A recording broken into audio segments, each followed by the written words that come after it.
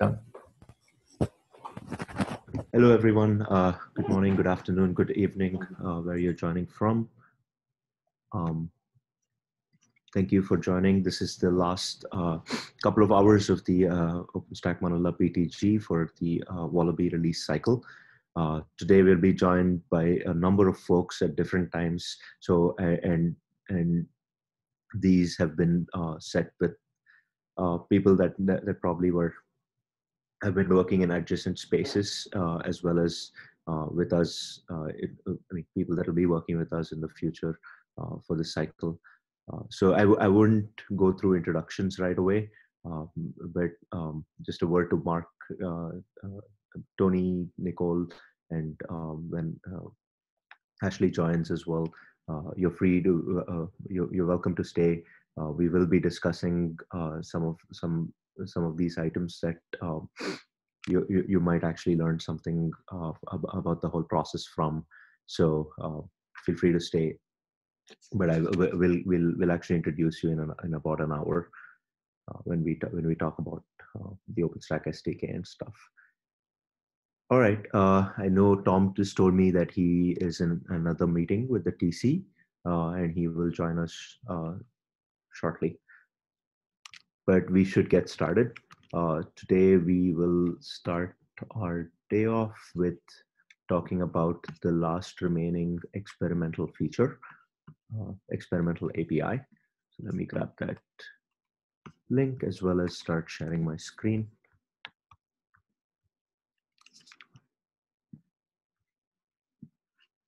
Oh, you might have to enable that, Douglas.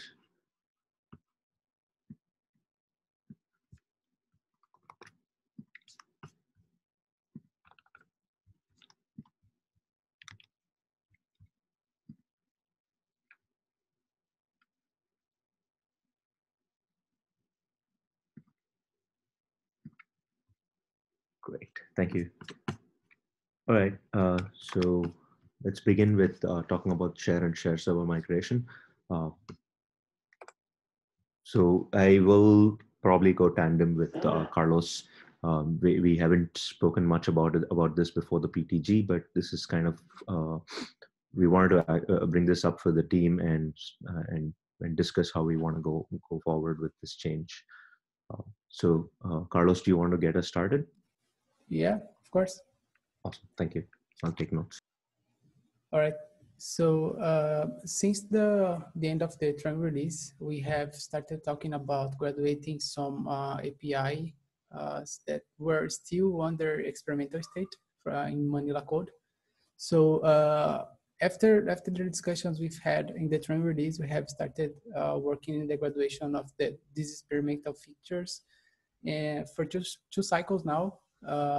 And some experimental APIs are already graduated. So the first one we have graduated was the share group APIs. It was done during the usury release. And we have managed to remove the experimental flag from all the share groups APIs and the documentation changes as well. So I would say there is only one change for documentation that is still up, but it has a lot of content, and I would say it's kind of close to be merged. And after the share groups in the previous cycle, we have managed to remove the experimental flag from share replica APIs. So the Victoria release was the one that we have graduated the share replicas. And so there are still some documentation changes pending. But before we have graduated, we defined a goal, which is to have at least one API graduated by release. And I think we are in time to start the migration for another feature, now the share migration feature. So in this cycle, I intend to start working in the graduation for the share migration APIs feature. And this a little bit of context about this API. It was first implemented during the Liberty release, but it suffered some changes throughout the improvements that were proposed in further releases since like Mitaka, sorry, Newton and Okata. And these changes were defined by some follow-up specs for the initial version from Liberty. And these APIs have been up for a while. And if I'm correct, they haven't been heavily modified since Okata release. So I think we are in a good shape to start the migration for it during Wallaby. And something that enforces this, I think to say that we are kind of ready to have this migration started is that uh, we haven't have had a lot of problems with these APIs. So during all the cycles that it has been up, it was pretty stable. And there aren't a lot of first and third party drivers implementing the driver assisted migration. And I think we are okay to remove the experimental flag from these APIs. And I need to ask you if you guys have any concern or something like that before we start working on the migration of the graduation for the share migration feature.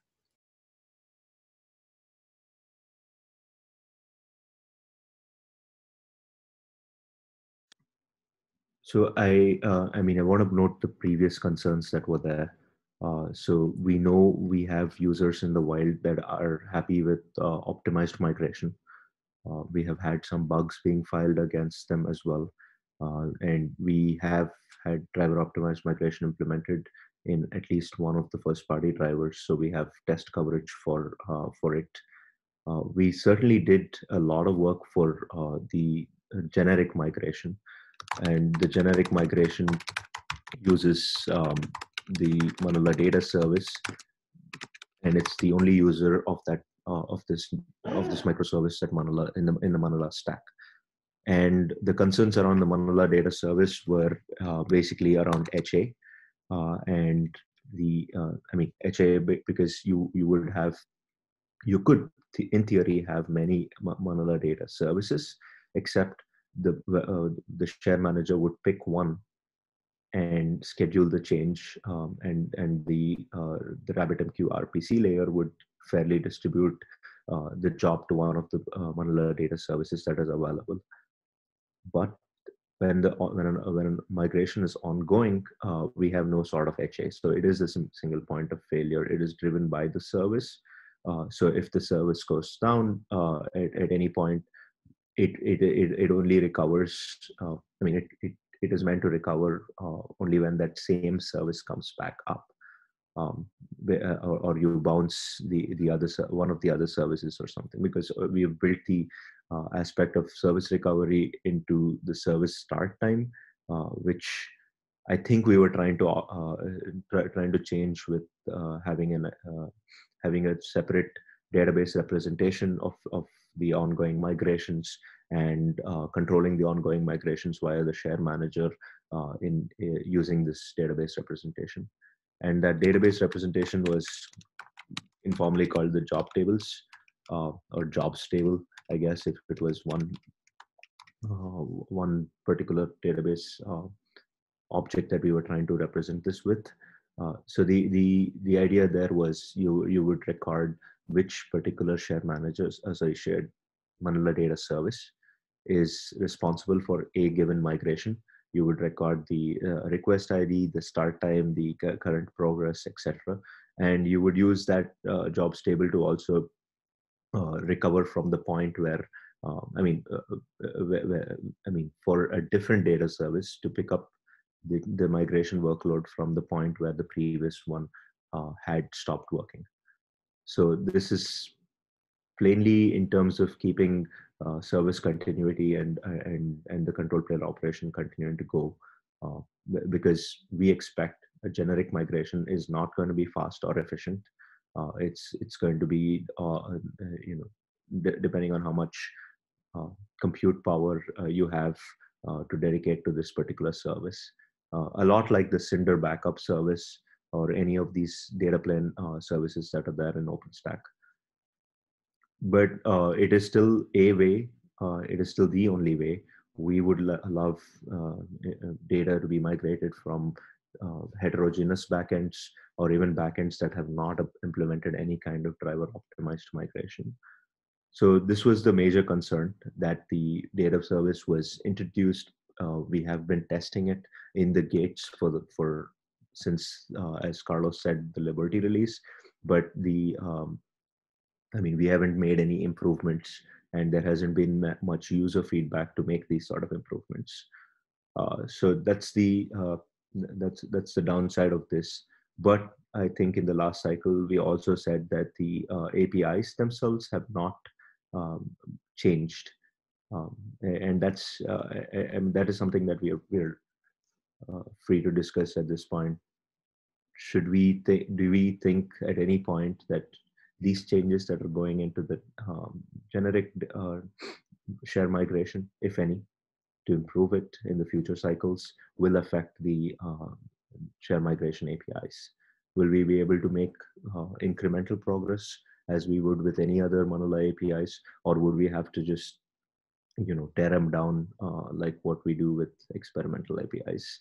Uh, while I say that, we haven't done that a lot. We have always tried to maintain backwards compatibility, but share migration, if there's anything that it's taught us through these three releases where it was improved, we did have to make some backwards incompatible changes.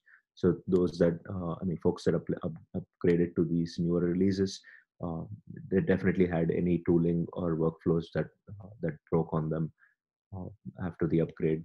And we were able to get away with that because we said that this is a beta feature, and it's if you want to put it an alpha feature at that, and we have never graduated that particular API.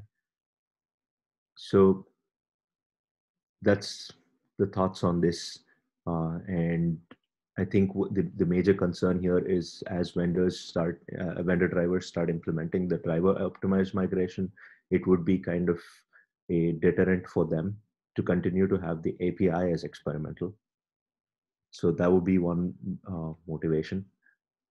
And as Carlos said, the stability of the API so far, at least as far as vendor optimized migration, driver optimized migration goes, is one other reason. Any other thoughts on this or questions?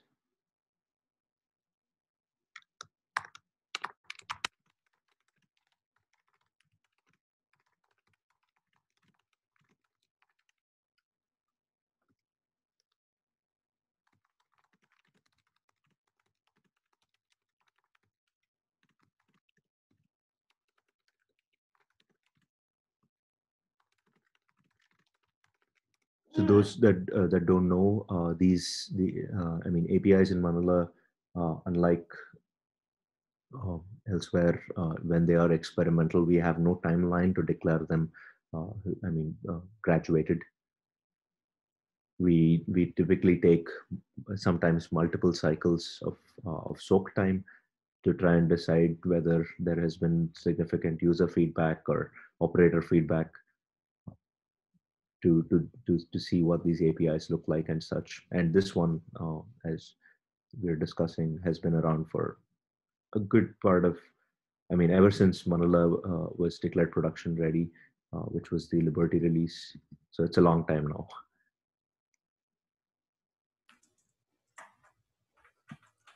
Yeah. So we have also in this topic the share server migration.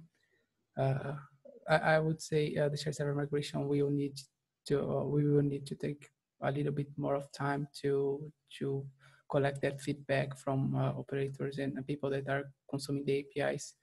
So I would say, in my opinion, it's okay to have the share migration graduated during the Wallaby release, but the share server migration, I think we would need to take a little while in order to collect that feedback you talked about and to see what's going to be the stability of the APIs. Even if we like had great reviews and we based a good part of the implementation in the share migration APIs, I think we still need to wait a little bit longer.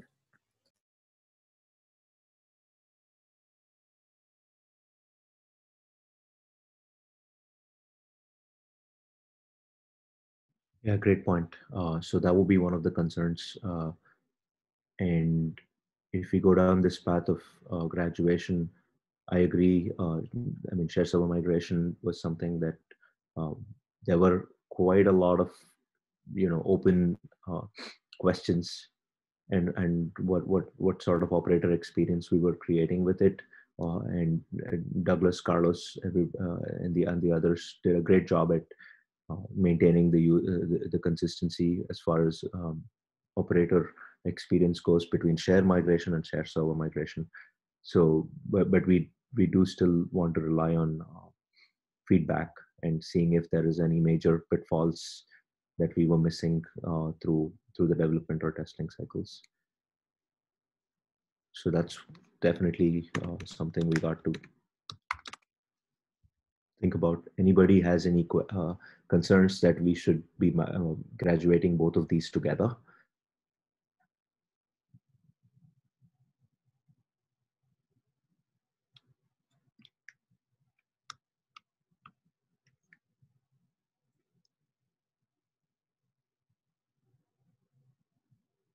All right, quite bunch today. So, I mean, that's understandable though, because I mean, this feature is mostly a day to operation for operators. And we did a feedback session with operators during the summit last week. And I guess Maurice told us that he uses the share migration feature, but we didn't get an opportunity to talk to a lot of people that were using this. So it's always been the bane of this. The only way we understand somebody is using it or and benefiting from it or not is when we see bugs reported against the feature. And so far, since we just introduced share server migration, there is no opportunity to have those that happening. So as far as timelines, maybe we can agree on some things. Uh, Carlos, do you have any specific recommendations in mind? Yeah, for share migration, I would say Wallaby, but for share server migration, I would say we should wait at least one cycle. So Wallaby or 2 cycles, I would say, considering the time that the other APIs we have graduated have been up, and yeah, I would say we should use the same criteria for this one as well.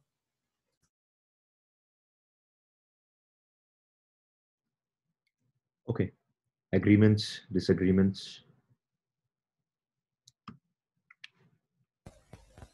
Okay, I agree with both. Share migration to be graduated on this cycle, and we still need to get some feedbacks on share server migration. Yet we may need to do some improvements or maybe provide new parameters or so on.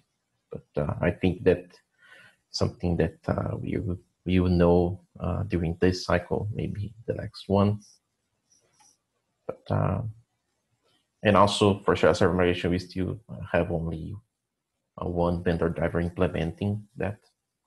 Not sure if we going to have other vendor drivers implementing. Do you guys know how many vendor drivers implement the share migration? I don't know.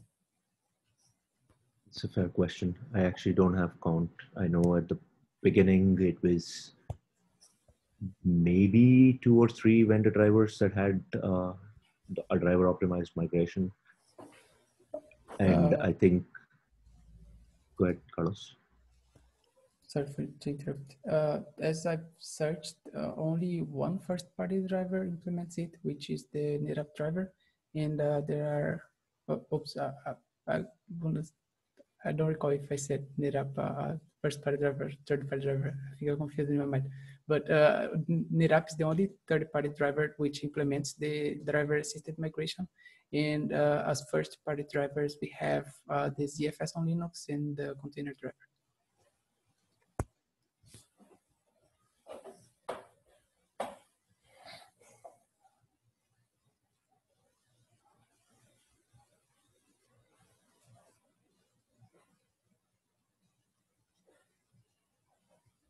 Okay, so I was confused. I think I was thinking about share server manage and manage. I saw a patch from, for the Dell UMC drivers a couple of cycles ago, I think. Yeah.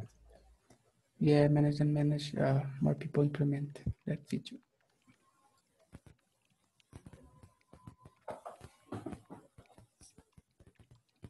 And even with NetApp, isn't it only a certain case, like in the sense you could only perform non-disruptive migrations?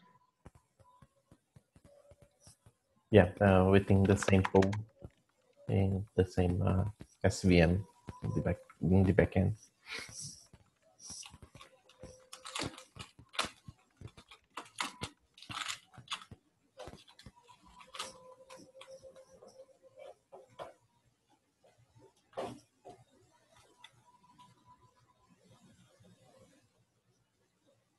And for those tests we run on the downstream, some migration tests, just with kind of modifications to only choose the compatible pools, since we don't have that migration check that we added in shared server migration. So in our downstream CI, we are running some tests against two backends, I think. Against two backends, as in No, but they only work between the same pool. oh, okay. So you're migrating from the same pool to the same pool. Yeah. Probably just changing share types or something. Yeah, I believe that we have some, including some tests with KOS and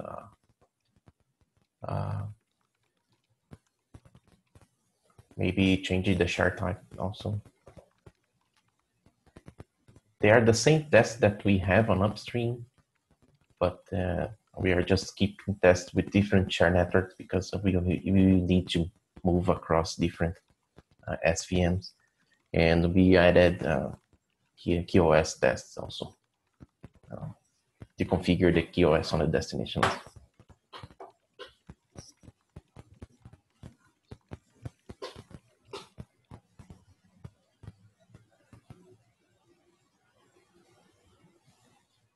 Okay, so with these in mind, though, I mean, I do want us to start continue to make progress on this, but it feels a lot like progress for the sake of progress sorts. In case if we were to, sorry, that's a Dolores Umbridge reference, but if we were to think about these things that we're not really testing it extensively, we've not had as much third-party interest in this. Should we actually commit to graduating this in Wallaby?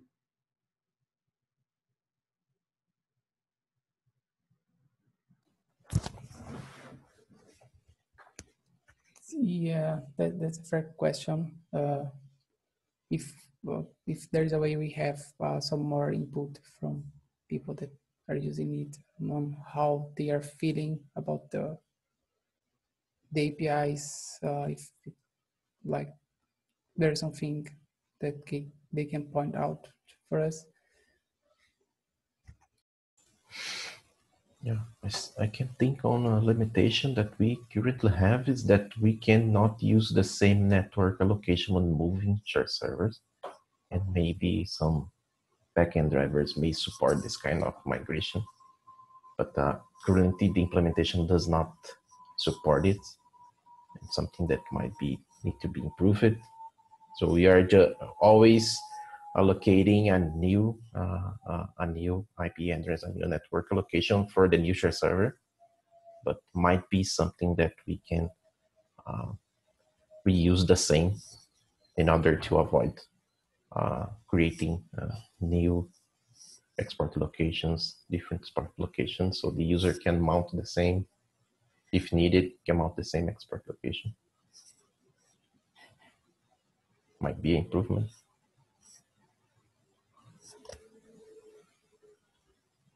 Just can't think on this one right now. Have you heard? I mean, perhaps any of your users that that have given you feedback about this feature, do they care as much about it being staying in this alpha state? About staying, sorry. Staying in this experimental state, do they Oh, have had issues with it being an experimental API and that we're not supporting this? no, I don't think so. Never heard about it. Okay. The reason I ask is I think past couple of cycles, one of the drives to start pushing this, and Carlos did all of the work, is because at least distributions like Red Hat, they do not support any experimental APIs that the upstream community has. So that is one deterrent, at least, that folks that are using that distribution would not have support from that distribution. Should something go wrong, or they wouldn't have any documentation that the distribution provides, they would have to rely only on upstream channels to get their issues resolved and such. So that is one way of looking at it, at least for the other features, which was huge, because we had some desire to have replication migrated from graduated from experimental to GA. We had some desire to graduate share groups as well. But yeah, I mean, to be honest, I've not heard any requests for share migration, except I think we've had Dell EMC requests to qualify the generic share migration, because again, their drivers do not implement any driver optimized migration.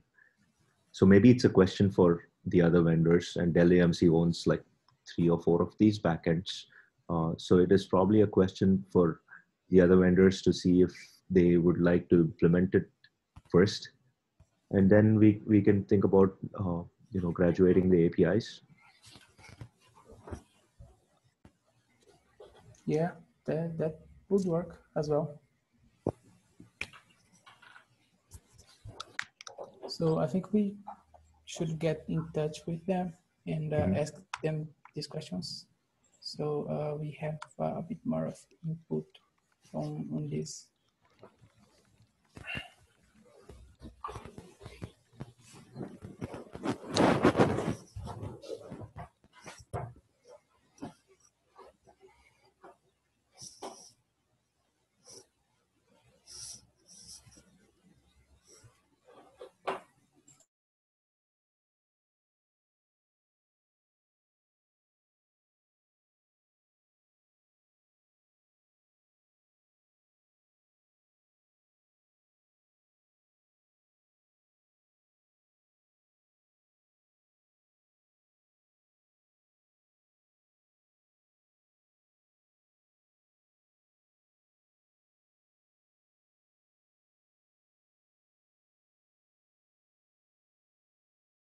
Okay, sorry, stop there for a second to take notes.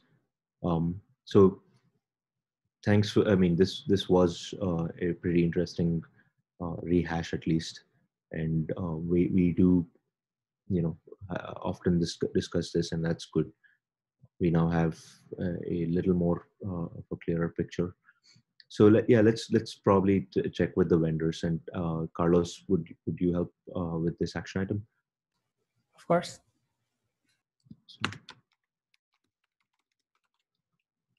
And sure, we can take it from there. If there's anyone that still has concerns, there is absolutely an opportunity for you to speak up and let us know through the Wallaby cycle what you feel about this, and if it is important and essential for us to graduate this, and there is something we haven't considered as part of today's discussion, we'd love to know, and that's the kind of feedback we're expecting. Great. Any other thoughts, concerns around this?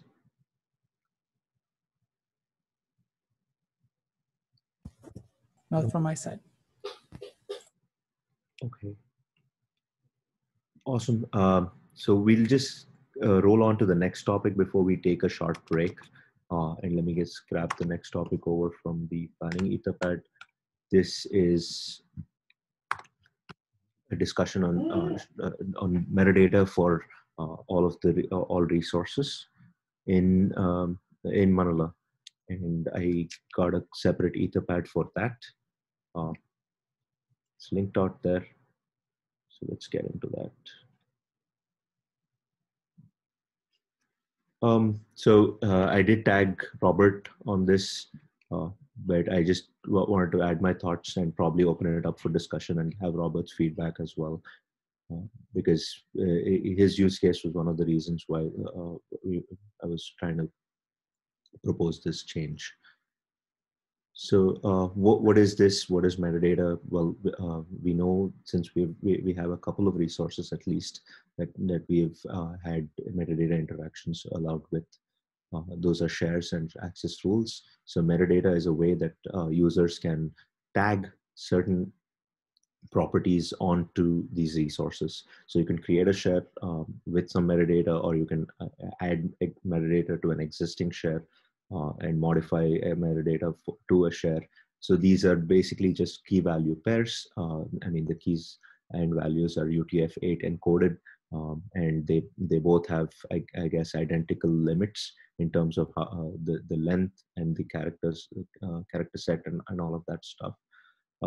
So the idea is to provide for flexibility in terms of how you want to identify the share or any resource, right? And the flexibility extends into becoming making something more programmable.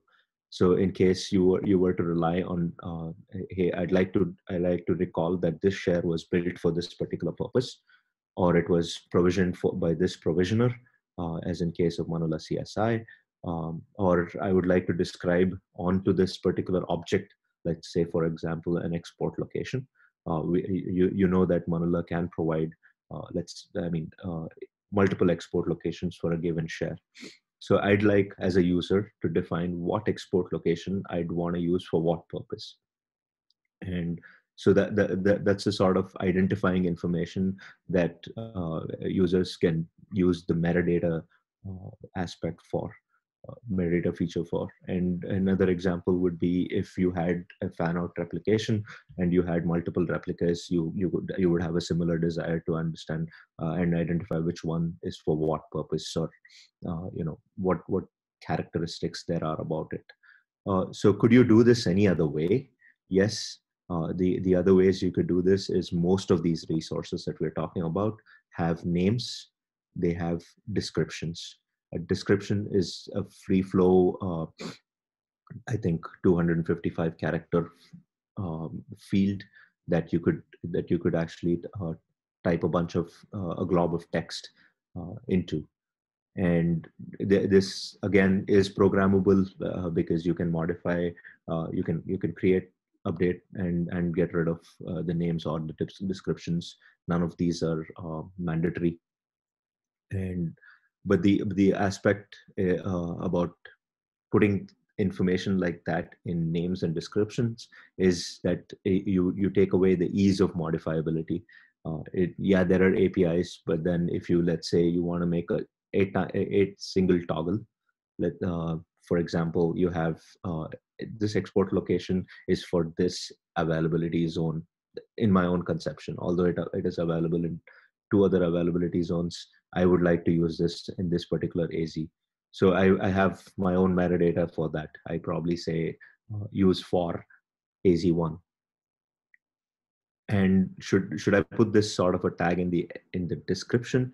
It would be hard for me to modify it later without also copying the rest of the text.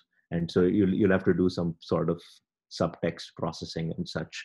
And the name is also is a very short field as such, and we typically want it to be used for naming the resource and nothing else, and naming it based on whatever your custom naming policies are. So that's the motivation behind this, and those are the example use cases. So the alternatives are not very feasible, is the point.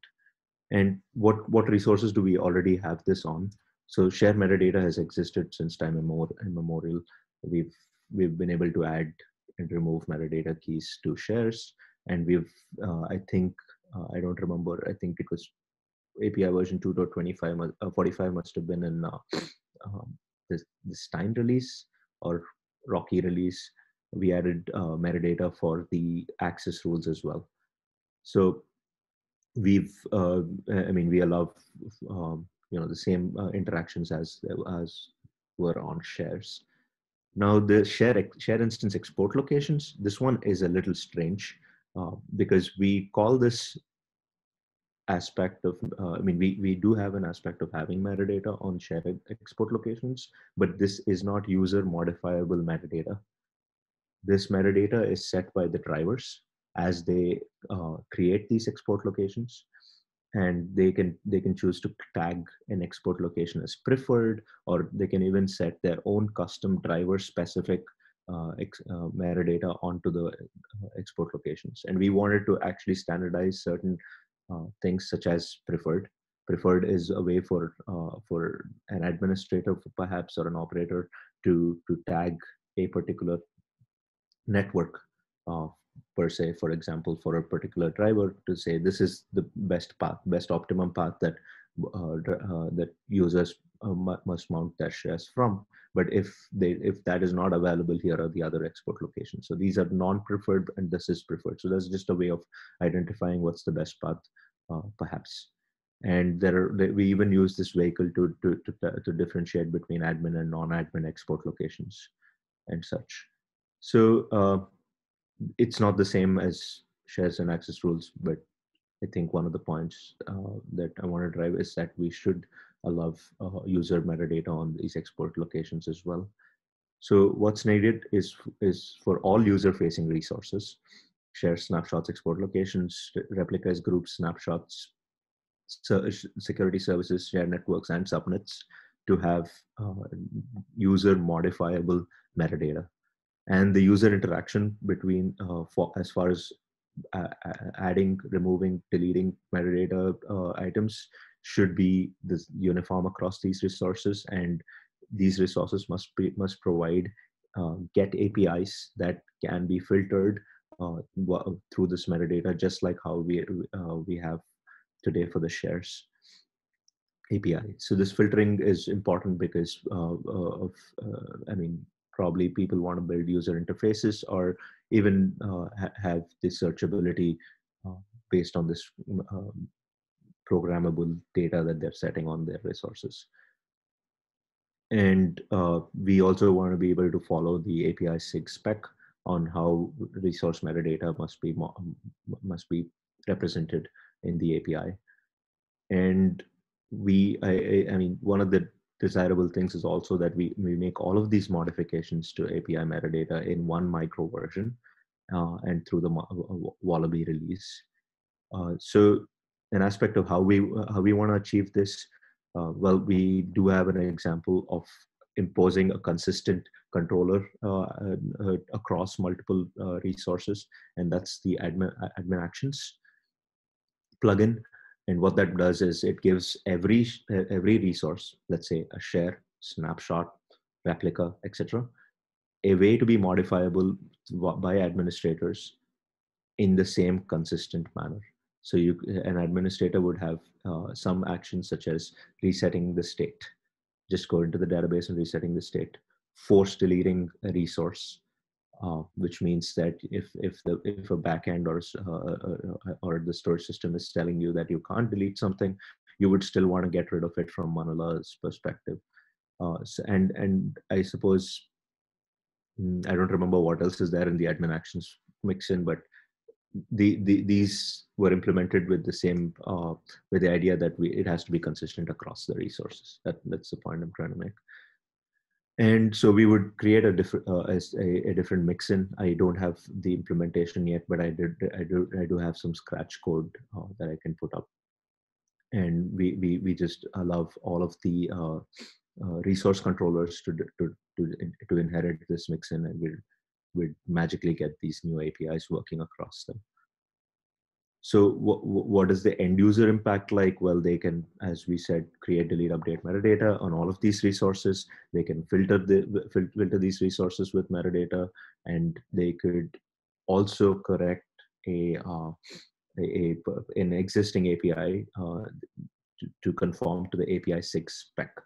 And the problem here is with the shares metadata API currently uses allows a post to modify individual items of the metadata uh, blob. So technically you can have an amount of metadata. Let's say you have 10 keys and 10 values for these 10 keys. If you used this API, that is, you sent a post request against the metadata API, you could modify a single key if you wanted, or a subset of the keys. But the API 6 spec specifically calls out that this isn't meant to be a post, it is meant to be a patch. It isn't meant to be a put either. So this is basically a place where we're not conforming to the spec. So we would, my idea is we would just deprecate this API as we have it, not stop supporting it, but we would introduce a patch API which accepts the HTTP patch verb and performs the same way as we would the post API. So it's a minor change from the code perspective, but perhaps allows tools to be built consistently across the services at least.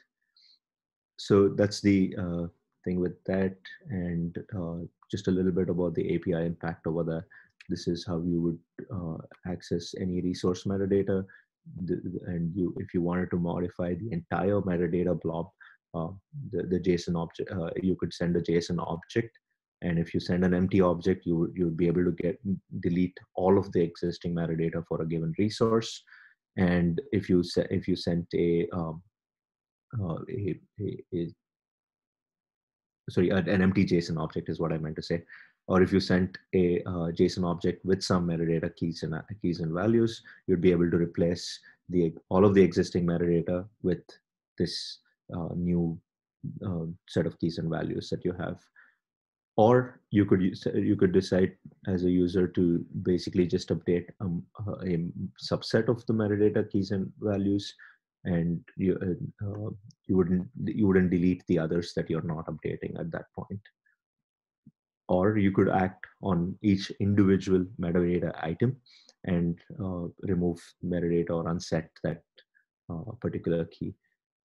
So these are the actions we intend to implement as part of the metadata controller. And for getting this implementation completed, we would have to modify the database. There will be database migrations that will create new tables to basically be uh, the holds for the metadata for each individual resource. Just to separate concerns, we don't want to be loading a lot of resources at the same time. So unless you're modifying metadata, these new tables will not be loaded. So your performance is not affected. But if you were to be modifying the metadata, we would be loading it just in time to make the metadata modification or to retrieve the metadata that you need. No existing get APIs would be modified. You would still have to use the get resource slash metadata to get the actual metadata from the resource. You will not be able to get it if you just hit the slash v2 slash resource endpoint. That is consistent with everything else that is there. And so your database performance is not affected unless you're using this particular feature. And that's all I had. And there is no driver deployer impact.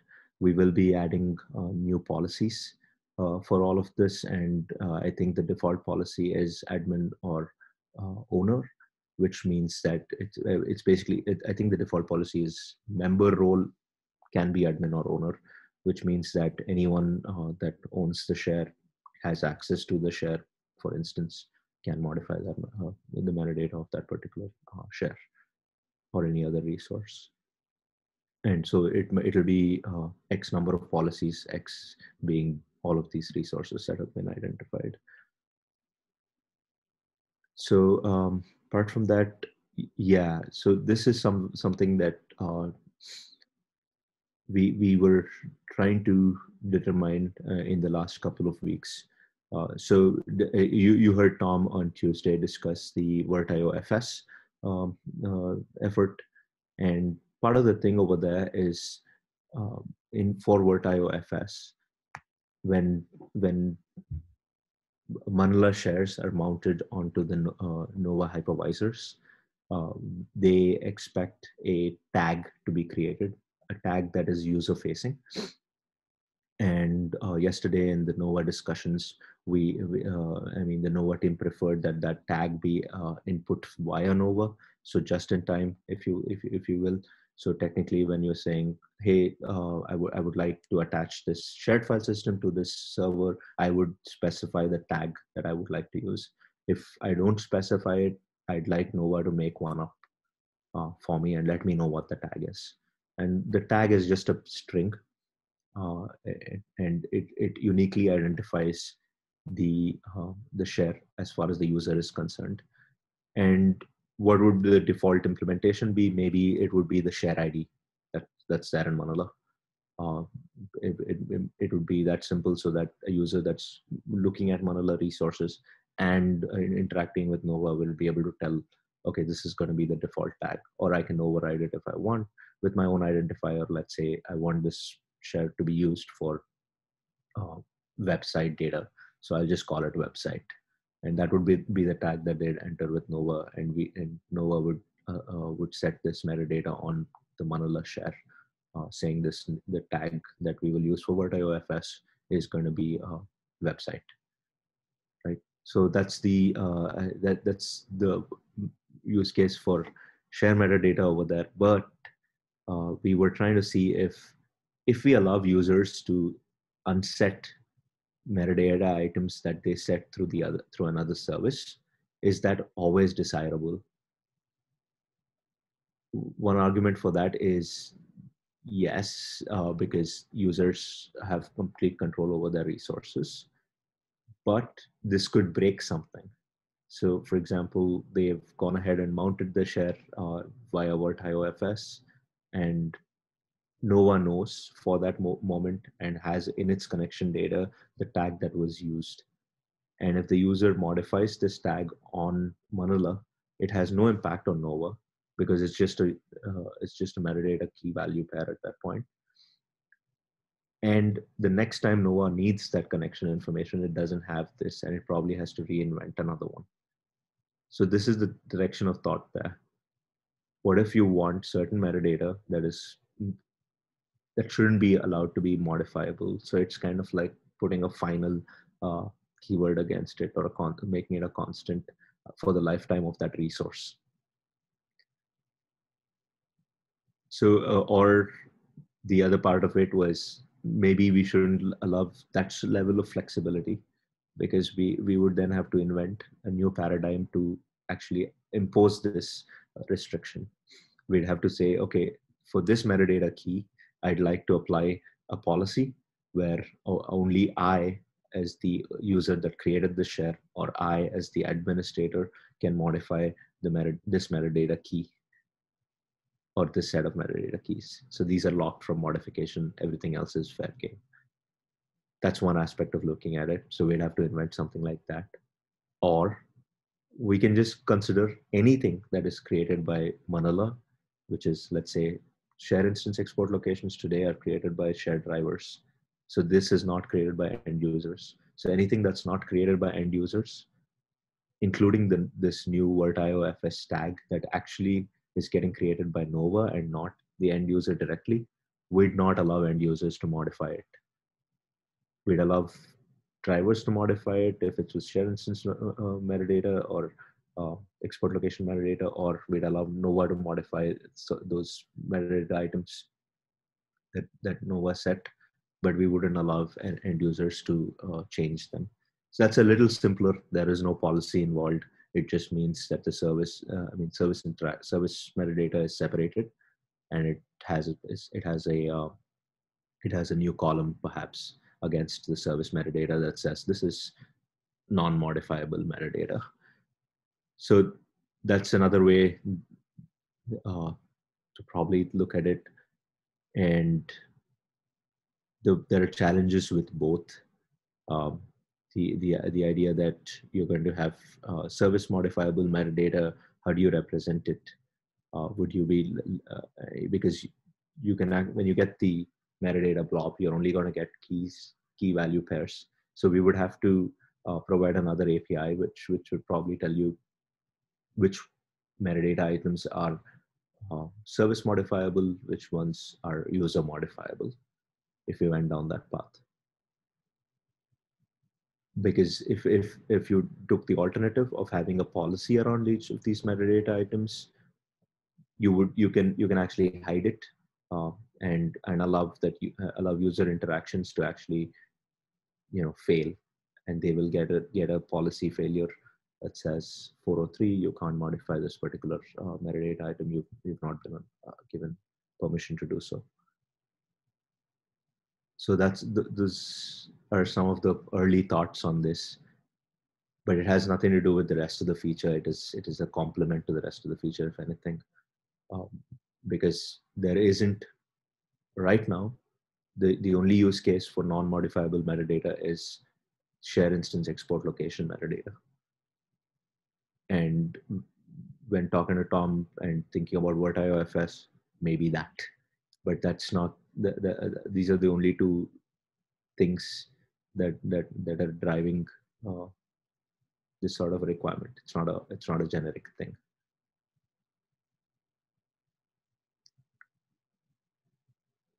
So any thoughts on this or on this whole spec itself? I'll be cleaning this up, submitting this up as a spec, and the implementation should kind of sort of be straightforward. Will involve a lot of database surgeries. I mean, not surgeries, I meant migrations to create new resources for each of these, but it's for the better. I think it will be establishing a pattern for consistency. Should we introduce another user-facing resource, we would think first and introduce the metadata alongside the resource itself. And I think on the Etherpad, I have a link to a issue that spawned all of this. I think this is in the Manila CSI driver, where the driver actually uses a description field to set data that it wants to use to identify that particular resource, like this, which is actually a key value pair. But then because the snapshots don't have metadata, this is the only alternative.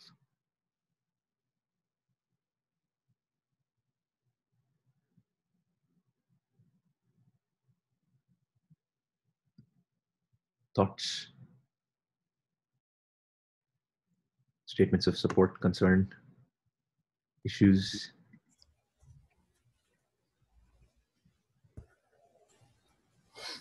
I think that is a great improvement for users to have that option for all those resources. But I also don't have a preference between the two options of implementing that you were explaining. But we can think a little bit and further discuss on a spec you're going to propose. But I think that's okay. I think that's a very, very important feature to have. Nice to have on Manila. As you already pointed on the snapshot, is missing some metadata, and CSI is using the description for that. Kind of exactly, but for sure this will be better for us. Agreed. And in the spec, I think I will try to propose this new thing, which is, it's a stretch goal. It's not it's not directly related to adding metadata to all of our resources, right? The thing though that I would want to do is maybe first start off with alternative two, which is identify metadata that cannot be modified by users and just keep that opaque. Um, if the users try to modify them, then we set an error message. We declare it in documentation that certain service metadata cannot be modified. Uh, and then we can evolve that into adding the policy and saying, okay, maybe administrators can modify this, even this service metadata. So it's a little more granular, and helps us make progress on the export location metadata for one. Because we had this issue with export locations very recently in the Manila CSI space, and very soon we will have them in the Vertio FS space. It is this, that when Manila presents multiple export locations, and let's say all of them are non-preferred, or you have a bunch of preferred ones, which ones do you choose? Yeah, it's a problem. Exactly. And we expect a human to make that determination somehow, because maybe we could do a ping test or a mount test and see whether it times out or something like that. But it kind of makes the automation a little more clunkier than if a human just decided, this is what I would like to use in this particular scenario. Yeah. Awesome. All right. Any further thoughts, questions?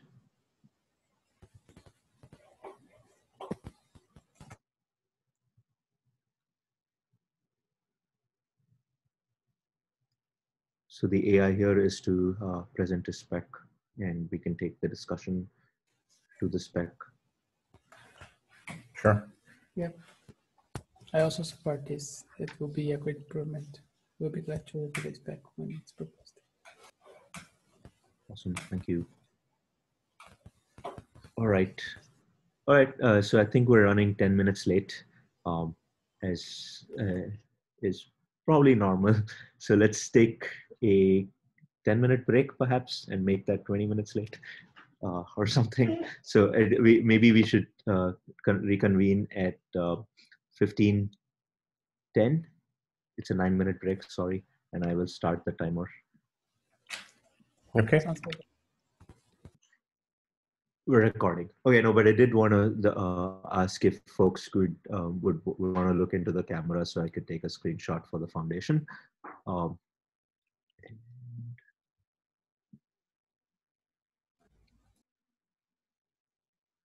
right. I'll give you another second to switch on your cameras, if you will. Hey there, Robert. Hello. All right. Okay, so let me just. Oh, Mark's on a beach in Hawaii, perhaps. That is crazy. Come on, Mark. You get to have a vacation when Ashley's studying and all that. Yeah, basically. Need it, man. All right. Students is hard, right? Yeah, Right. part of the benefit. Great. So thanks. I took a screenshot. You all look great. Thanks for switching on your cameras for me. But as we step into the next discussion, I will probably hand over the baton to Victoria and Maury to drive this. But I did want to start off by introducing our special honor here today, and I'm very excited for this portion. So let me start by introducing that we are working with Boston University, and we specifically with Mark, Tony, Ashley, and Nicole on their senior design project. And it's with great pleasure that I announce that their senior design project is going to be with on OpenStack Manila, which is huge for us. And they will be working on the OpenStack SDK. And they will, I mean, right now, Manila has no presence in the OpenStack SDK. We did try to attempt to get something there, and we will actually going to be restarting those efforts with what these three are going to be doing. So if you'd want to say hi, Mark, and introduce yourselves, say something about what you do, what your interests are, etc. And this is the team. Yeah, awesome. Yeah, so hi guys. My name is Mark Tony. I'm a computer engineering major with a minor in computer science and another minor in innovation and entrepreneurship here at Boston University. I'm actually not in Hawaii. I'm actually in Boston, where I don't know if you can see, but it's actually snowing outside. Yeah, sorry, the beach filter blocks it, but it is snowing outside. I wish I was warm, but I don't know. As of my plans for the future, right now it's a toss-up. I'd say there's a like 60% chance I go on to grad school and a 40% chance that I just start working right away. We'll see what happens.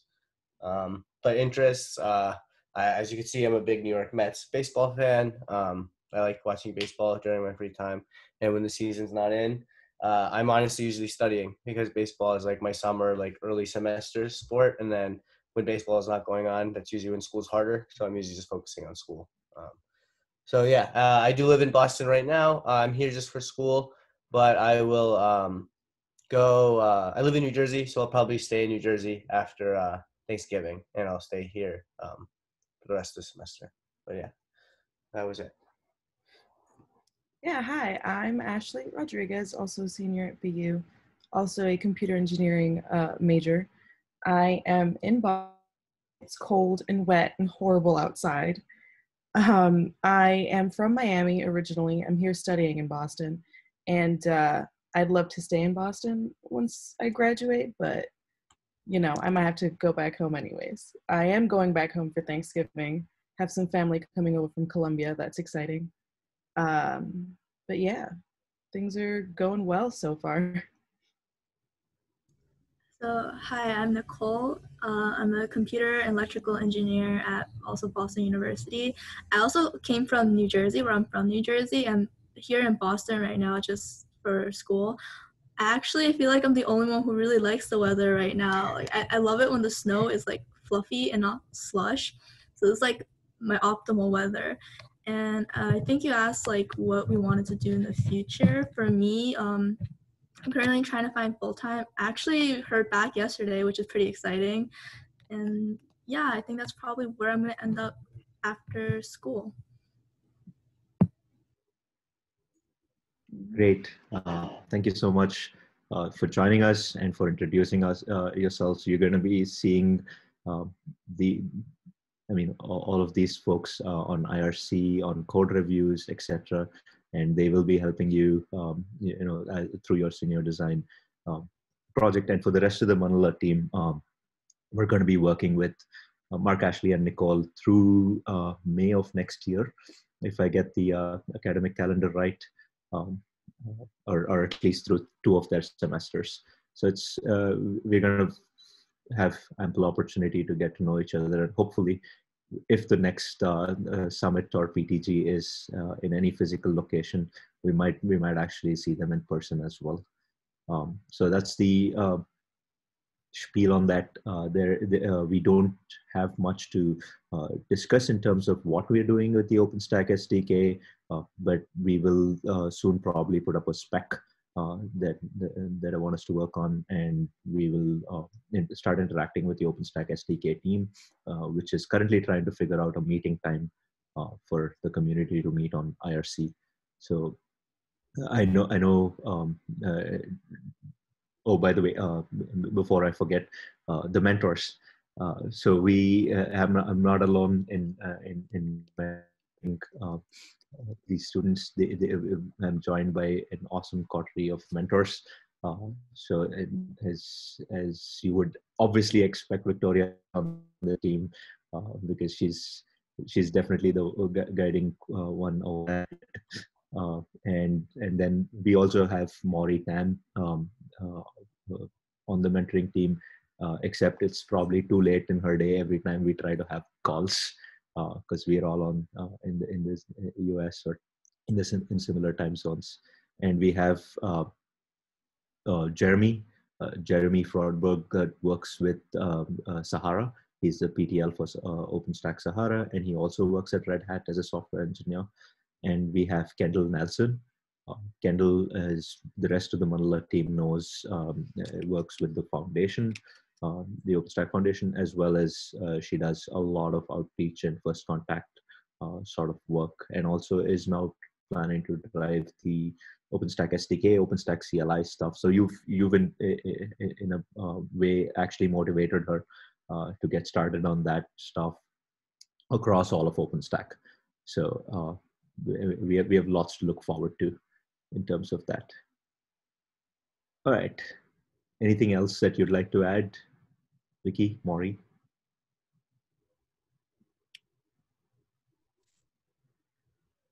Nothing from me. Awesome.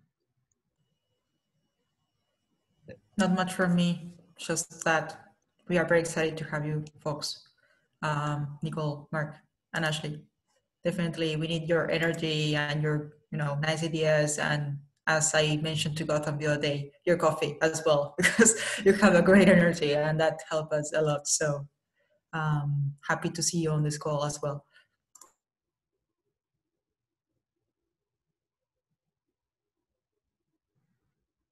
Great. You'll definitely hear from the rest of the folks during the happy hour, and hear them speak and make jokes and such. So let's hold off for that, and let's hand over to Maury for the OpenStack client update. All right. I actually created the Etherpad. Okay, so there's not much to say, but last cycle we added quotas, share resize, some snapshots commands, and I think we finally got the initial documentation batch in. So now with every new batch, we can add the documentation as we go.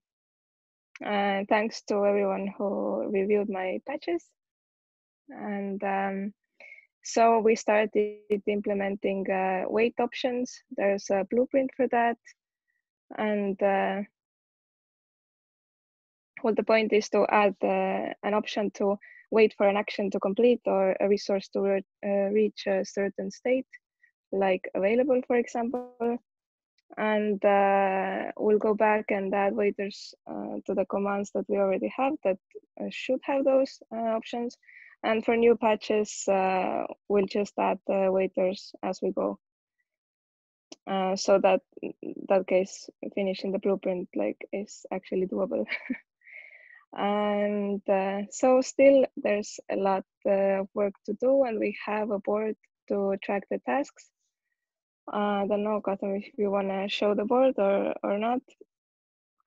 I added all the commands that still need to be implemented as tasks.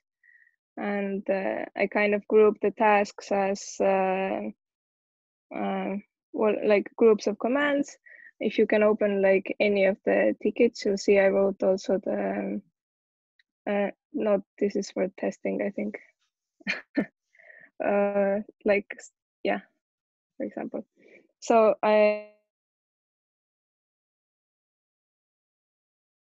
the task has also the commands that should be implemented. And some tasks are bigger than others, and some can be also moved, divided to separate batches if there's like too many commands at once. So yeah, there's a lot of tasks in there. And if anyone is interested joining me implementing those, just feel free to join the board or ask Gotham to add you and take a task and get working. It's actually pretty straightforward at this point. A lot of copy pasting and testing and yeah, so that's a part of it. And it's also very, very nice. These are also really cool tasks if someone wants to get started. So maybe if you have someone who wants to contribute and they don't know what to do exactly, where to start, then you can offer these tasks. It's like quite easy to implement. And I also wrote like this very basic implementation guide, just a few steps to get started. So it's not looking great, but it has like my main thoughts on what to keep in mind in there. So I think anyone who is like a little bit familiar with OpenStack, if they look at this, they can just start writing tasks easy peasy, and we can review. Yeah, so what was else on the Etherpad? Okay, so goals. Well, I have the second half of snapshots almost ready. Still missing unit tests and also waiters, now that I think of it. But it will be ready for review soon. And I would like to finish the waiters, so to get that task done and just move forward with adding those one by one. And so yeah, I'd like to start kind of start the effort on switching to use the SDK.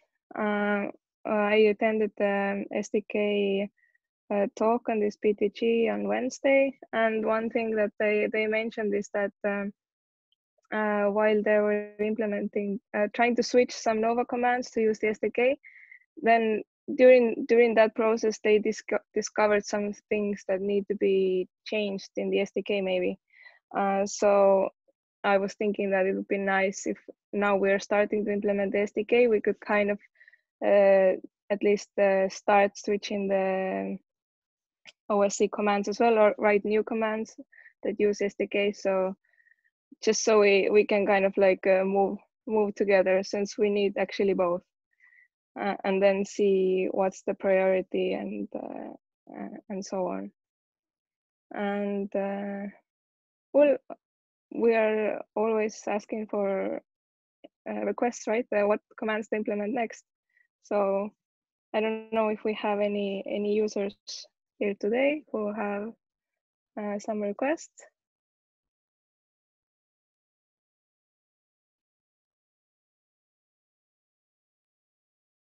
Maybe not.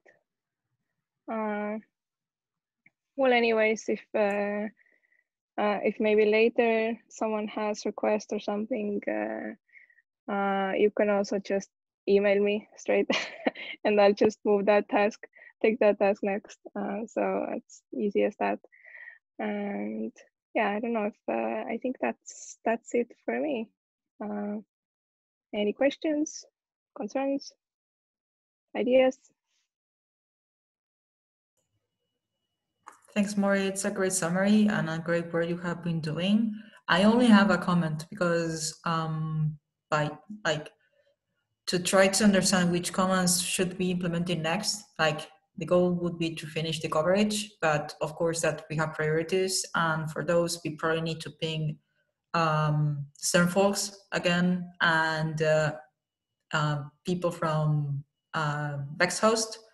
Last week, on the Open Infra Summit, they led a session on the forum, both Mohammed Nasser from Bexhost and I think it was Belmiro Moreira from CERN. So probably they have good feedback to share with us on this aspect. Like the main discussion on the forum was not focused on Manila, but yes, they were focused on actually closing the gap between OpenStack client and the existing Python clients. So probably we can reach out them later with this summary and get some feedback from them. But Yeah, it's a definitely. great summary. Yeah, thanks. Great. Thank you for keeping the momentum on this, Maury, and thank you for creating that piecemeal of the plan. This allows for anybody to step in and actually take individual items and consult with you for guidance and stuff. So one thing I did want to ask though is, as we're trying to ramp up, Nicole, Mark, and Ashley, just try to see if you can hand over one of these tasks to them and see if we can help guide them through that for their interest, of course. And these are sufficiently small that will help them get an idea of how to work with the code review system, or in these different services that we that they'll have to interact with when they're implementing the SDK pieces. And as you said, you will be interacting with them all through when they're doing the SDK, because we want to do it in tandem with the CLI. Yeah, definitely. And there are like few tasks in there that are really, really nice and small. I think one is just adding a few attributes. So not even implementing a new command. One is like implementing one command. But of course, we can always split like and do like tiny patches. That's always an option. So yeah, definitely, I can find some good tasks if they're interested. Awesome. Great. Any other feedback, concerns that you want to share with Maury? Actually, I do have an idea, sort of. So we had our meeting with our professor yesterday regarding our progress with this project, and he recommended us to have a sprint over the next 2 weeks. So if Madi is okay with it, we can use those implementations as our sprint for the next 2 weeks, so we can have something to show for the class first on what it is that we're working on. Is that amenable? Sure, from my point of view, but maybe that should be more related to SDK. Gautam, what do you think? I don't know. I definitely wanted them to have an easier on ramp than the whole than the SDK effort, because wanted to first start with the spec as to what APIs are getting covered in the SDK. And I was trying to plan this pair programming stuff with Victoria, you, as well as the other mentors. So maybe we can use this as a piece, but it's not going to form your SDK work. Yes, uh, this is in a different project, a related project, but it's not the same. But this is definitely a good first issue sort of thing. Does that still work, Ashley? Yeah, I am up for whatever you guys think is best for us to be introduced to, the code behind Manila. Great. Yeah, I think definitely. I think this is a kind of a fun thing to also like show. You can just like type commands and see what's happening, creating a share, and so on, so on, so on. Yeah, I think that could be like a cool thing. Yeah. Perfect. Awesome. Thanks for that concern, Ashley. And anybody else? Anything else? So the action items concern what Victoria's brought up regarding the priorities. So I don't know how you want to approach this. Victoria, Maury, do you have any ideas how to reach out to these folks? Do you have a forum? Mailing list. Okay. Yeah. We should directly address them there, like start a thread on the OpenStack Discuss and reach some guys and Bex hosts, and maybe other interested parties will join us on the discussion as well.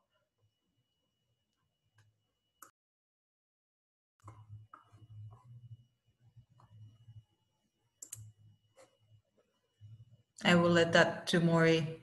I don't know if you actually ever sent an email to the OpenStack Discuss mailing list. It can be intimidating, but No, it's I a good haven't. opportunity. I think I still haven't figured out the filters either. Either like I get emails every like 5 minutes, or I don't get anything. So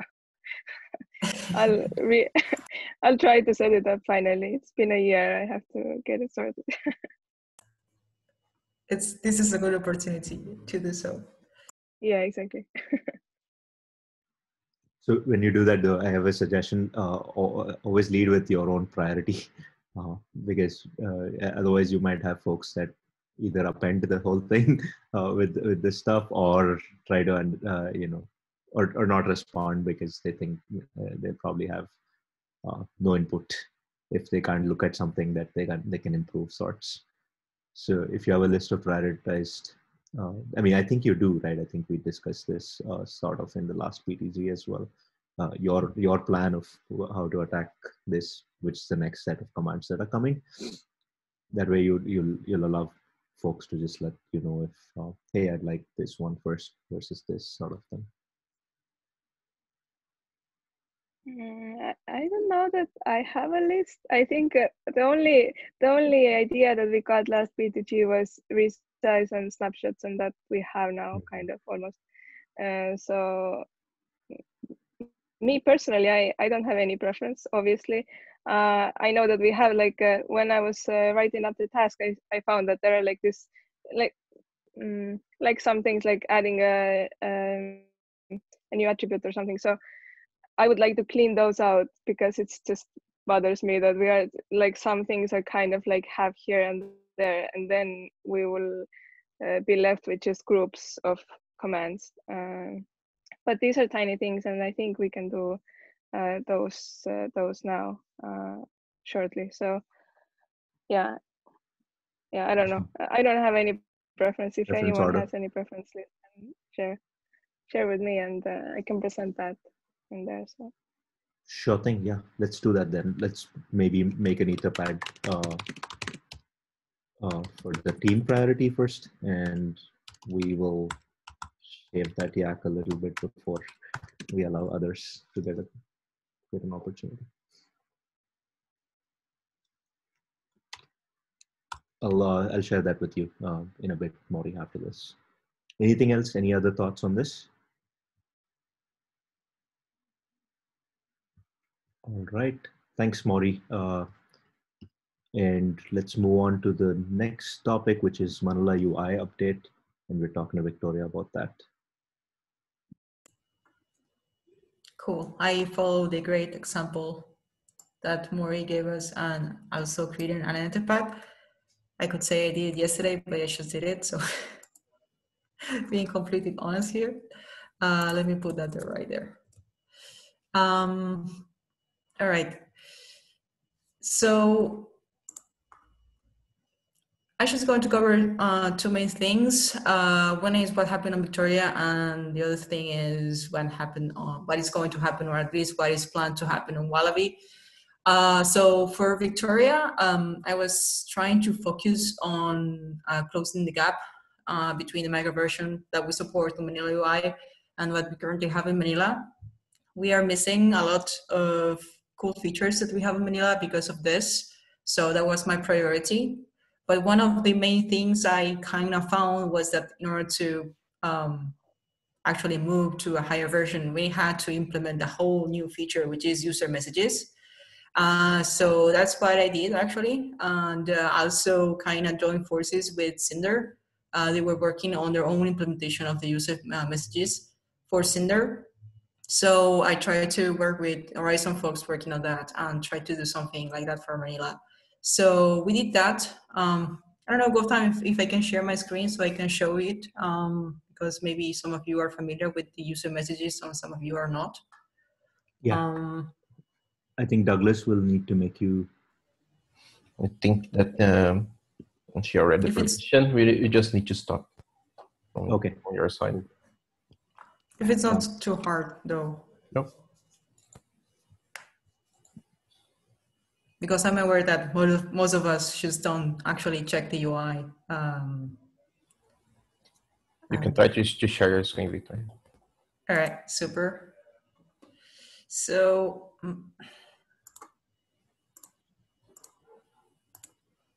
So you're probably seeing the Etherpad now. Can you see the dashboard now? Yes. All right. So basically, the way we implemented the user message panel is very straightforward. If you go to the share tab, you're going to see user messages tab over there. Right now, that's empty. But if we go ahead and try to create a share, my environment is broken on purpose. So I'm going to say, okay, my share. Let's see if this live demo works. Manila zone 0, and that's it. Create. And we have an error here.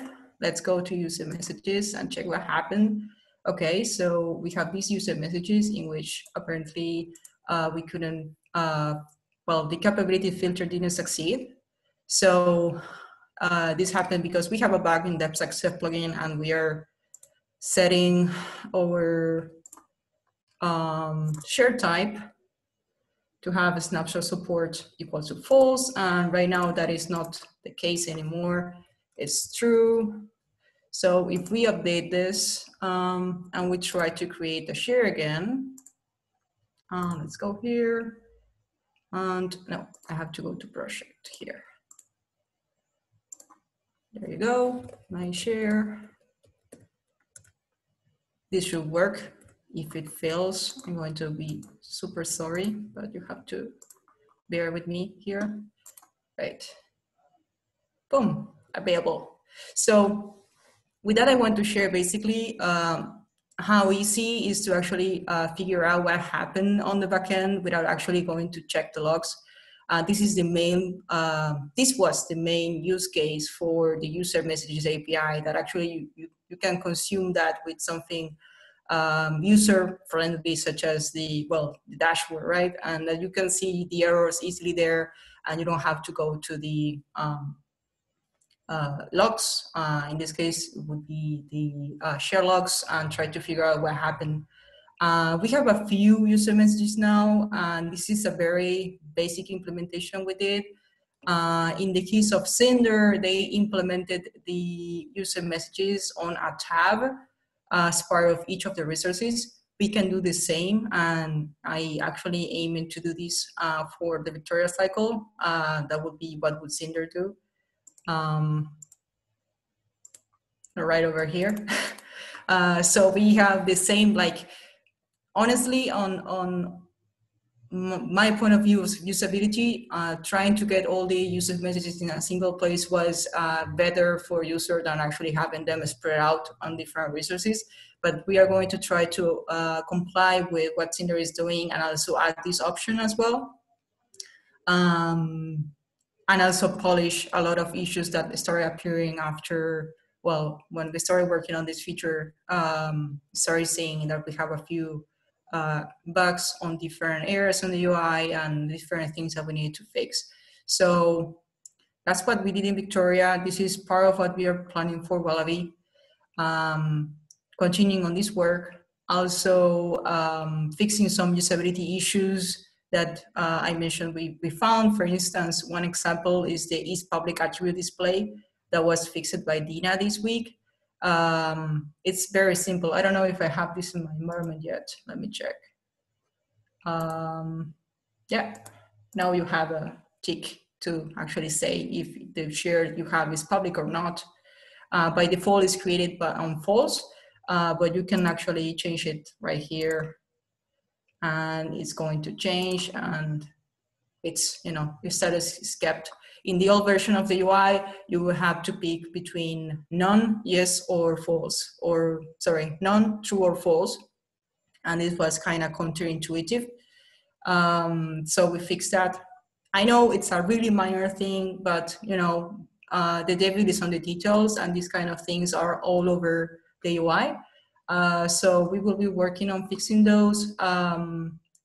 We will also be working on fixing some of the texting coverage that we have, some of the other big features that we have. For instance, the internship task that Dina will be taking is about adding share resize. Of course, we still have to plan with people that is expert in usability. That is not my case for sure, but to actually talk with people that know about these interfaces and how people consume interfaces to come with a good design. So we are going to start with that, and hopefully we can add it to the UI and keep working on other missing features we have on the UI. And yes, continue working on closing the gap between the micro version on Manila and Manila UI. This is actually the current plan. Of course, there is a lot of room for more improvements to come, but initially, that's what I have on mind. So that's it. I'm going to stop sharing. Any comments, questions, concerns?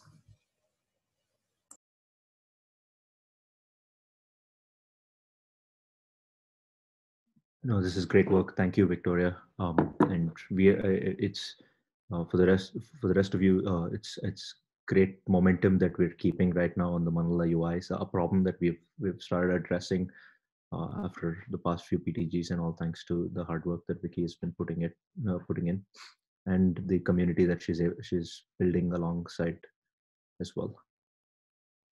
So looking forward to that outreach internship as well. Cool, thanks, Gautam. Any other concerns or feedback?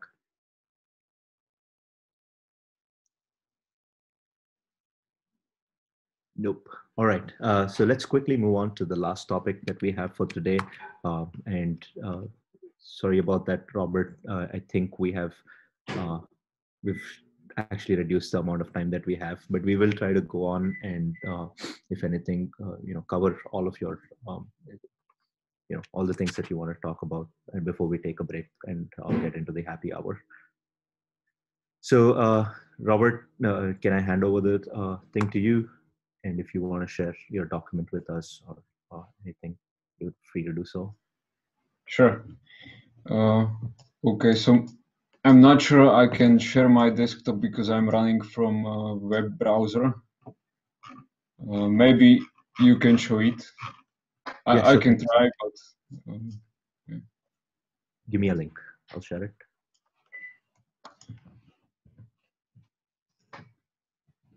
It's on Slack.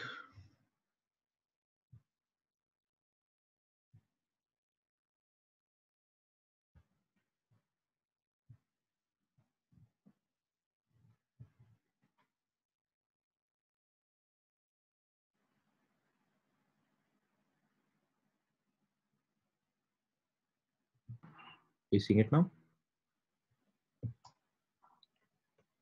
Yes. Okay, so this is a document that basically discusses what are our goals for the version 1 of Manila CSI, and it talks about the most prominent feature of this new version that's going to be adding support for multiple protocols in a single instance of the driver. So maybe you know, maybe you don't. Manila CSI currently supports only a single share protocol to be served by a single driver instance. We offer currently NFS shares and ZFS shares. So this means that you would have a separate instance of the driver for NFS and another separate instance for ZFS. This brings up a few problems that we would like to fix. Some of those are, it's difficult to maintain because you have more moving parts in the cluster that may possibly break. All of those instances are talking to the same Manila service anyway, so it doesn't really make sense from the user perspective to have all of these instances running. And lastly, there is issue with monitoring. We don't support monitoring at the moment, but once we add this feature, we would have to do some sort of aggregation from all of the instances of the driver and then expose those metrics to the cluster. So a way to unify all of those instances by adding support for being able to serve multiple share protocols from a single instance of the driver would take care of those issues. First half of the document talks about CSI capabilities. I'm not sure those are of too much of a concern for this TPG, but what I would like to bring up is the resulting impact of this change on users and how they are going to be deploying the driver once this support lands. So we are currently considering two main scenarios that we might encounter. Actually, there are three. I'll talk about it later. So the first one is, there is a new user who is deploying the driver. We would recommend the user to deploy it in a multi-protocol mode, and there shouldn't be any problem, right? It's a new deployment. There is no reason to handle any sort of backwards compatibility. The problem arises when there is an already existing deployment of the driver in cluster. And what the problem basically boils down to is how all of the existing instances are registered within the cluster, mainly the driver name. And this driver name thing is a seemingly innocent thing, but it creates all sorts of problems. So I'll try to describe those now. So when you create, let's say, a persistent volume from using the CSI driver, Kubernetes will tag this persistent volume object with that driver name. This name will be then used to for Kubernetes to decide who is then responsible for the lifetime of the volume. For deleting the volume, which CSI driver is going to mount it once it's supposed to be exposed to workloads in the cluster. So the driver name is a unique handle to the CSI driver that's deployed within the cluster. So what I'm trying to say basically here is that once you have a CSI driver deployed in the cluster, you can't change the name, because the name is all over the place. It's used in the bookkeeping of the storage resources. So there are two ways to attack this problem. First one is rather risky. It's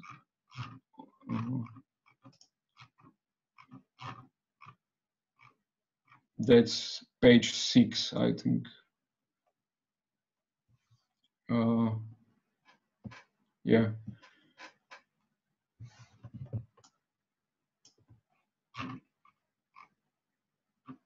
Or one page up. Or page down, sorry. The section is called Impact for Existing Deployments. Oh, okay. Sorry about that. Okay, it's here, yes. Okay. So there are two cases. Again, it revolves around how is the existing deployment of the driver called within the cluster. The OpenStack operator for CSI Manila did the right thing to name the driver Manila CSI OpenStack.org because we really don't need to take care of that much of things as it is in case of, when the deployment is made using the Helm chart we are providing. Because in that case, it's, as you can see, the name is prepended with the share protocol for which that instance of the driver is dedicated.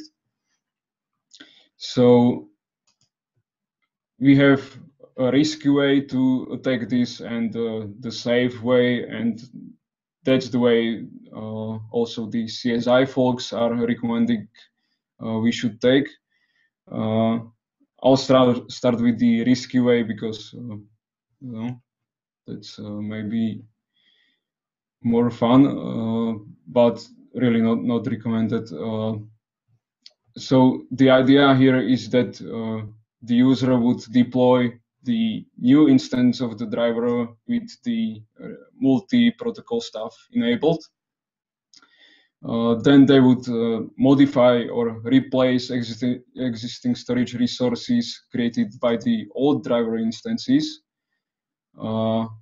Then, recreate the storage classes so they point to the new version of the driver, and then delete the objects that refer to the storage resources from the old version, and then they can phase out the old version of the driver.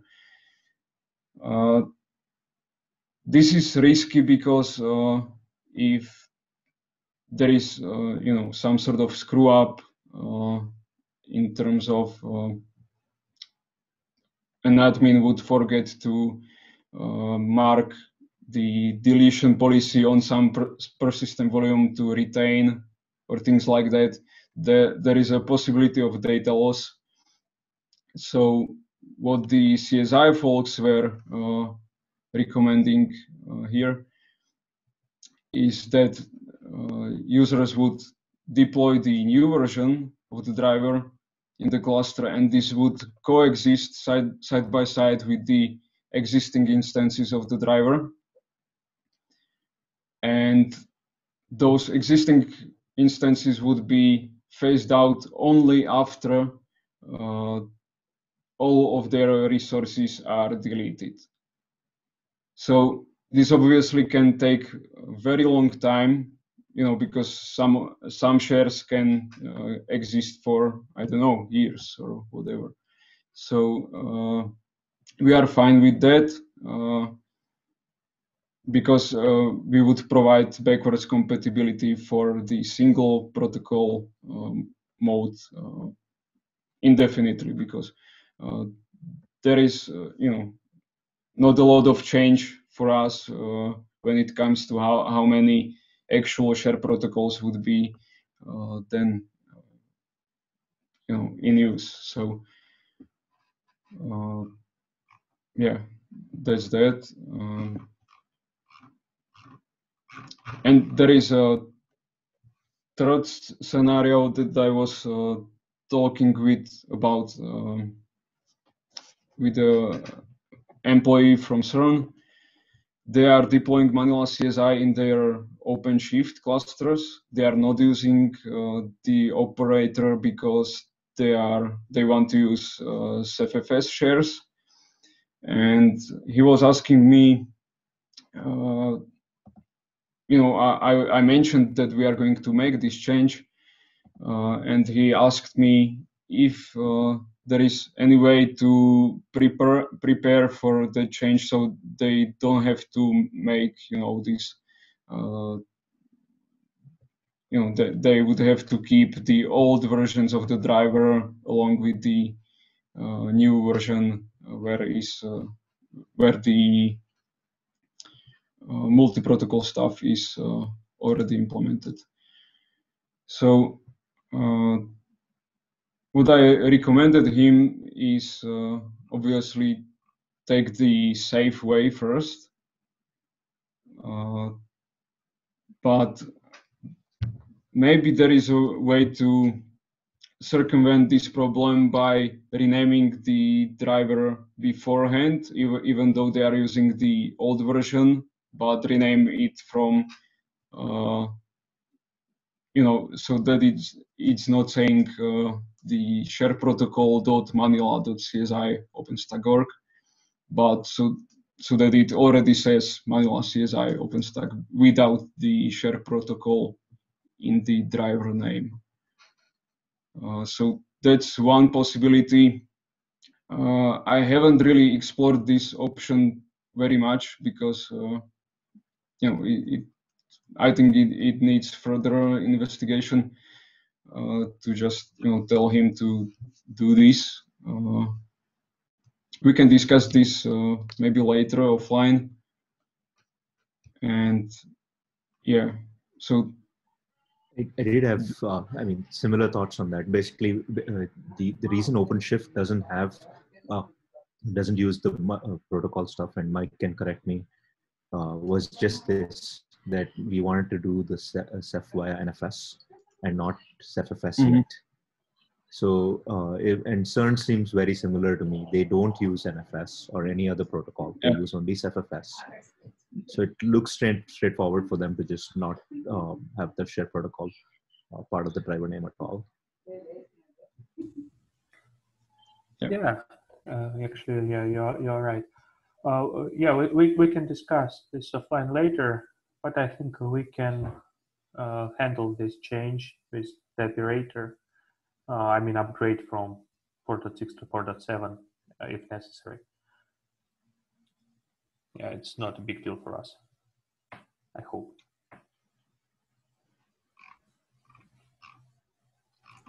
So those version numbers may not mean stuff to everybody, but 4.6 just came out, and it will,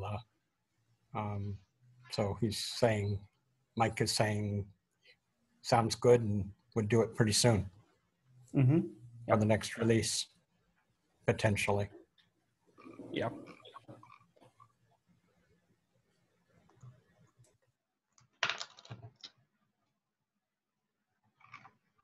So, Robert, are you aware of any other changes in the CSI community regarding this?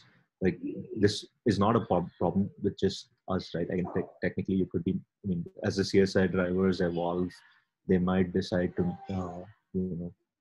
change the driver name. Is this the only way to actually reconcile that? As far as I know, and as far as I've been told, yes. I've seen cases where, for example, the NFS CSI driver changed its name, and they didn't really have any sort of upgrade plan or migration plan in place. So yeah, they just went with it. So what I'm trying to say, that there is not very much, real world experience, as far as I know, with switching driver name.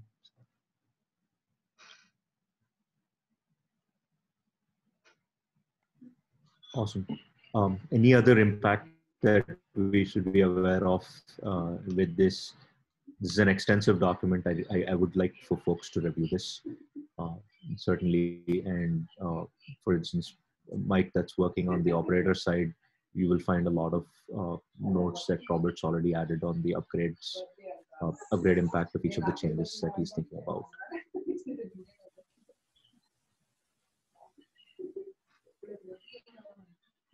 So the links on the Etherpad. But Robert, is there anything else that you wanted to bring out to the general crowd? I think that's it for now. I just want to comment that, Robert, thank you so much for this level of, for the depth of thought on this and taking into consideration the operational impact of this stuff. It's really a great example. And yeah, Mike, please, we're counting on you to look it over, because I'm sure Robert has contacts at CERN that he can look at it from that angle. But you're the other big known deployer of this right now. Yeah, I'm going to take a look how you plan to do this work. Yeah, also we can ask Jan Shafranik to look at this as well. Yes. Yeah, I was talking with him regarding this driver name change, and yeah, this is what we've basically discussed. Yeah. And that's the result of that communication. Mm-hmm. Awesome.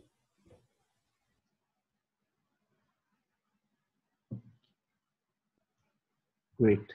Thanks, Robert. Any other concerns for Robert that you'd like to share? I'm not sure if he touched on the roadmap stuff, but he did give us a view of what's coming in the forum discussion as far as Manila CSI goes. Besides the combining the protocol drivers, he's also looking at adding share extension. And there's other things in the roadmap that we can look at from the forum discussion. Any questions on that?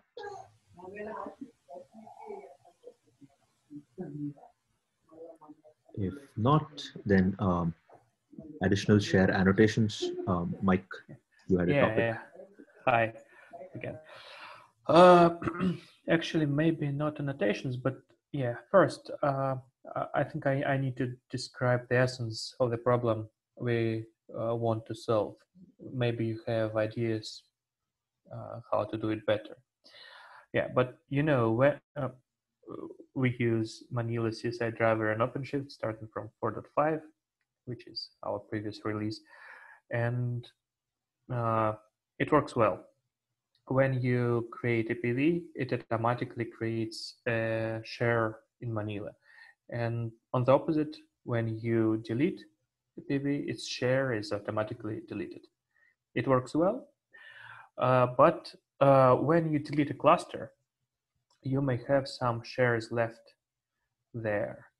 And it means that we should have a way to delete remaining shares after. And this is especially visible when there are several clusters in one tenant.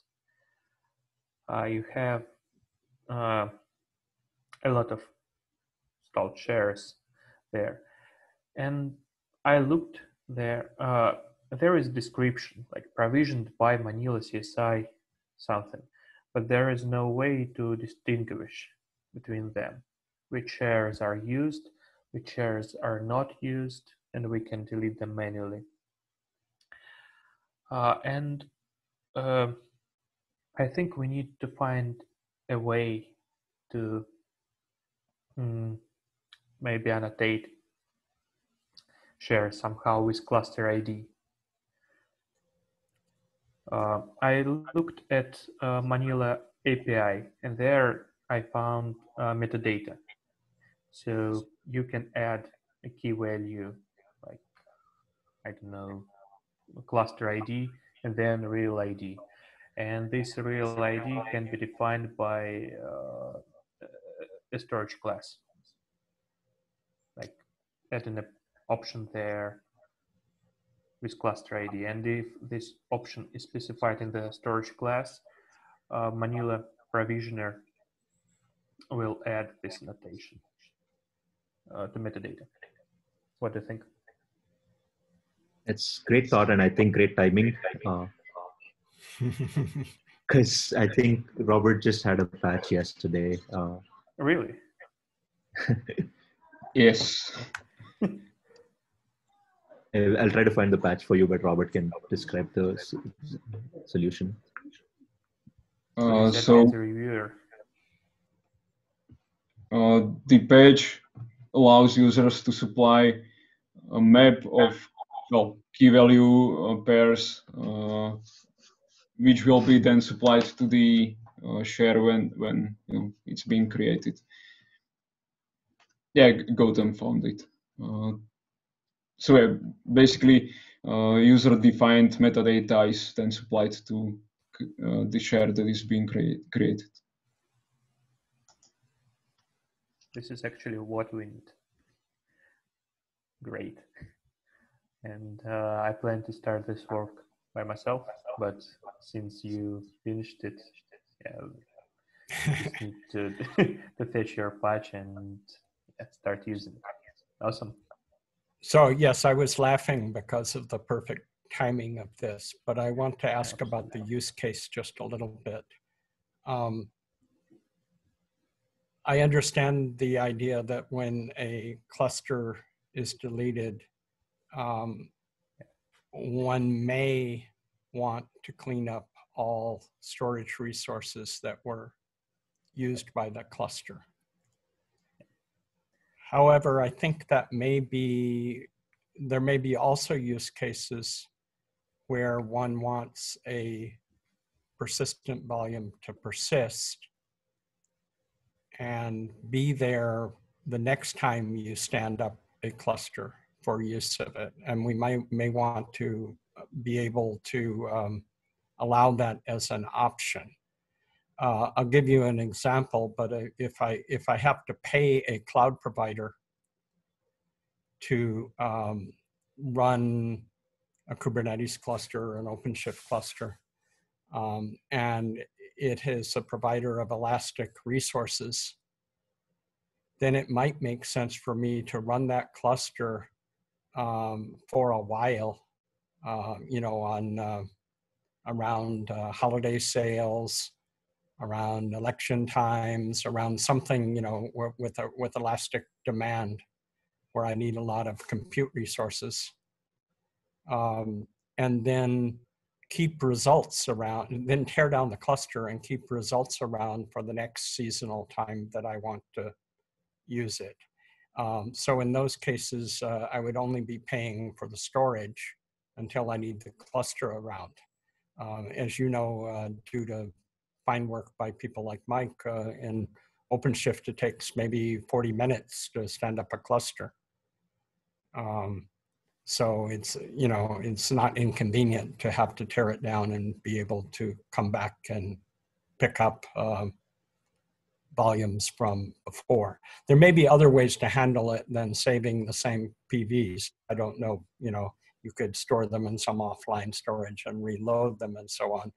But I kind of feel like if a user chooses to mark the and maybe this is a metadata solution actually, that they choose to mark it as something they do not want cleaned up when their cluster's cleaned up, that would be something to respect and allow.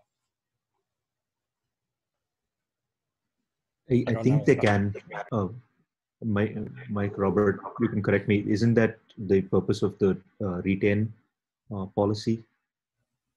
And I'm not sure if when you're deleting the OC cluster, it triggers the deletion of the PVs.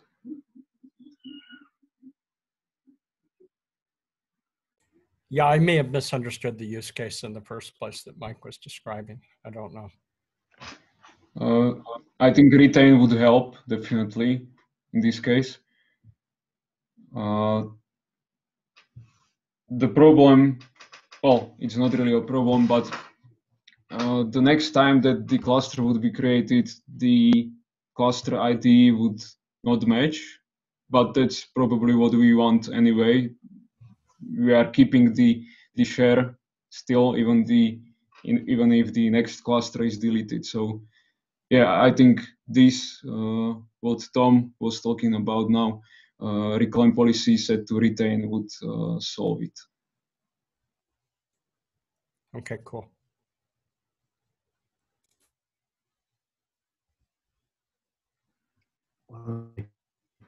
Any other questions, concerns for this topic?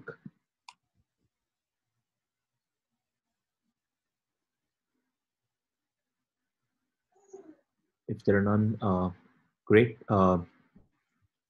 Actually, I think this is the end of the formal proceedings of the Manila PTG for the Wallaby cycle. Thank you so much for joining us, everybody. This isn't the end of our day, though. What's coming up is a lot more fun than the technical discussions. We'd like you to grab a drink of your choice and join us for a completely non-technical discussion. The penalty for talking technical stuff is to keep drinking some more of whatever drink you have in your hand. To sum it all, though, I really want to thank all of you for joining all through this PTG.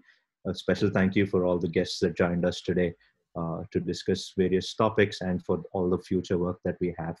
I mean, this crowd is what makes this team click and the work all more exciting. So thanks all, and we'll just take a 5-minute break to grab whatever we need. And Douglas, you can stop recording. Oh, wait, hold on just a second. Can I take one last picture while you're there? If you can turn on your cameras. Sure. Yay, I can see Vida. At least she doesn't have a window showing me the snow, so. Don't want to depress you. We have like 3 inches today. Oh, yeah. And hey, special guest, Flocky. First ever. Hi, hey, Flocky. First ever white Halloween, by the way. Andre and Tiago are too shy. Andre is always shy.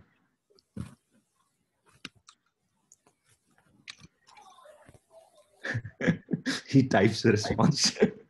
All right. Great. Thank you, everyone. So we'll take 5 minutes and meet again right here. Okay. Thanks. Thank you. Grab your drinks. Thank you.